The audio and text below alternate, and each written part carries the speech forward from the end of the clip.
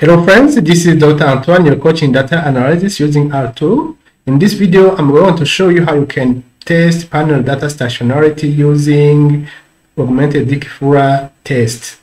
I'm going to use data collected on sub-Saharan African countries. Data included 32 sub-Saharan African countries, and the period covered is 2009 till 2021, which means 13 years. Data are related to inflation, unemployment, and gross domestic product group for 32 sub-Saharan African countries. Now, I'm going to see whether these data or these variables are stationary or not, because the stationarity of data may have consequence on the way you are going to make analysis of your data. For instance, when you found out your data are stationary, you can use a linear regression when you want to analyze the impact of inflation and unemployment on gross domestic product group in sub-Sahara. That's why you have to test the stationarity of your panel data. Now, I'm going just to import my data set, and I'm going to use Augmented Dickey-Fuller Test to test the stationarity in the data set.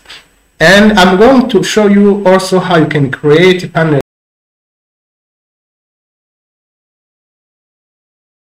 data in our environment.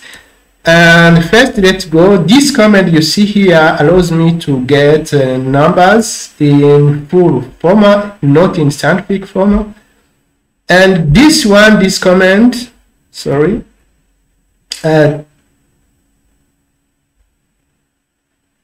this command you see here, friends, indicates where I have stored my data sets. Let's run this command. The next command you see here, friends, this one allows me to import my data in my working environment. Let's run this test. So let's run this command to import my data. Let's run this command. Now I can show you how my data look like by viewing first observations. Now you can see here my observations. You see, for instance, the first country is Burundi. This is the year 2009, 2010, 2011, 12, and so on. This is PIB, which is the gross domestic product. PIB is in French, which means produit intérieur brut. This is inflation. This is chômage in French, but this is unemployment. This is the rate of unemployment. And I can also show you how the full data set look like using this command view. Let's run this command and you will see how the data set looks like. Because this data set includes 416 observations, which means 22 countries multiplied by 13 period, which give us 416 observations. Now you can see here, friends, how our data set looks like. For instance, Burundi, you see the first country is Burundi. And when you see Burundi, this is the year 2009, and this is the gross domestic product group for 2009. This is the inflation rate for 2009. This is unemployment for 2009. And this is for the same country, the same observation. This is Burundi again. This is the year 2010. This is the gross domestic product for 2010, the inflation for 2010, unemployment or chômage in 2010, and so on and so on. But when you see here, friends, the total number of observations is 416, and the last country is Zimbabwe. Now, as you have an idea on our data set, let's show you how you can create panel data in our working environment or RCG, in RCG. But remember, friends, before performing this test, you have to have this library, panel linear model, PLM. You have, if you don't have those libraries, you need to install those libraries. When you want to install packages, you can learn here tools, and then you install packages. When you execute and install packages, you will get a space where you can write any library you want to install. Let's show you how you can install library if you found that you do not have such library when you want to perform any statistical test. Now you see here, you click on tools. Now you see just waiting for a while until I get space where I can write the name of library. Now friends, as I said, when you do not have a package or a library, you need to type the name of your library here. For instance, I can type PLM, and then I click here, install. But I do not need to install because I have already installed this package. You can write any name of package you want to install, and then you click on the install. Now, let's learn these packages to call them in working environment. And the first thing I'm going to show you is how you can create your panel data in the format that can be recognized by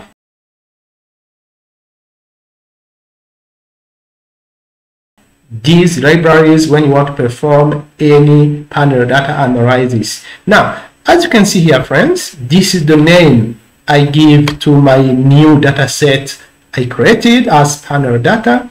This is the command p-data.frame. This is the name where I saved my data set I imported. This one.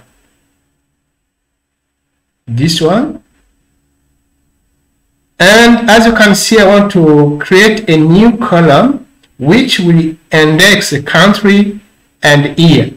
I will have another column which at each country will be associated with the year. Let's run this command and then you will see the results. Now let's show you how our panel data created looks like. Let's do head. Now as you see here, friends, you see each country here is associated with the year, observation year. Benin, for instance, you see here Benin 2009, you see Benin 2010, you see Benin 2011, you see Benin 2012, Benin 2013, 14, and so on. But you see our columns remain. You see country, year, gross domestic product, this one, gross domestic product or PIB, this is inflation, and this is chômage or unemployment. Now, as I have created my panel data, I'm going to apply Dickey-Fuller unit load test to check whether our variables are stationary or not. Remember, before performing any statistical test, you have to know your null hypothesis, because it is based on the null hypothesis that you are going to decide whether you accept or you reject the null hypothesis. Another thing which is important when you are performing any statistical analysis is the significance level. Generally, in statistics, 5% is used as a cutoff of rejecting or accepting the null hypothesis. Let's consider that the significance level is 5%. That means when the p-value is greater than 5% or significance level, the null hypothesis will not be rejected. However, when the p-value is less than 5%, because it's our significance level, the null hypothesis is rejected. Now, for our case in unit load or stationarity testing, the null hypothesis is that there is a unit load in our variable, or our variable is not stationary. When the p-value is greater than 5%, we do not reject the null hypothesis, but when the p-value is less than 5%, we do reject the null hypothesis. Now, let's begin with testing whether PIB or gross domestic product is stationary or not. Now here, this is the comment. You have this comment is given by library time series, this library, this one, and this comment of creating panel data is given by this library. Now let's learn, and you will see here in this comment you see the lag. We indicated the number of lag. This one we indicate number of lag. Here we specify that we have to use 2 lags. But if you do not know the lags you will use, you can just learn the comment, this comment, and lag will be found automatically. Now, as you can see here in this comment, when I use 2 lags, you see the p-value is less than 5%, and in this case, we rejected the null hypothesis, saying that there is no unit root. There is a unit root in our variable. That means our gross domestic product or our PIB, which means PIB in this case, or gross domestic product growth, is stationary. Now, let's learn this test without indicating maximum lag, and you will see how it will work. Let's run this command. As you can see here, friends, now the maximum lag used to make this test is 7. You see here 7 here. Let's increase the size. You see here the lag, the maximum lag, augmented Dickey-Fuller test. You see the lag order is 7. Let's do the same for other variables like inflation. Let's learn. I indicated 2 lags here, but I will also do without indicating any lag. You see here the p-value is less than 5%. Now conclude that the null hypothesis of existence of unit root is rejected, and we say that inflation is stationary. Let's learn the same comment without indicating any lag, and you will see how the test will choose optimal lag. Now you see here we have the test use the 7 lag order. Let's do the same for inflation by indicating 2 lags. As you can see here, friends, the p-value is less than 5%, and we conclude that inflation is stationary because it is the alternative hypothesis. Let's do the same without indicating the number of lag. You see here the maximum lag was 7, and the p-value is less than 5%. However, if you have followed my previous video where I showed 3 methods that can be used to test stationarity in panel data, I found that chômage or unemployment was not stationary when using this test, because I have used this test in the previous video, this test. They concluded that chômage or unemployment was not stationary or has unit root. Let's learn those tests, and they will see. Let's learn, for instance, this one for the same. Look, let's run this test. You will see.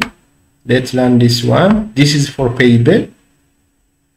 Okay, this is sorry. Let's run. I have performed this analysis in the previous video. As you can see here, friends, we look on a p-value that is okay. Notice it is stationary. Let's run on inflation. You will see. We see stationary. Let's learn. That means you have to look at the previous video. Let's learn for chômage. This one. While Dickey-Fuller augmented test conclude that chômage is stationary, as you can see here, friends, this test indicates that chômage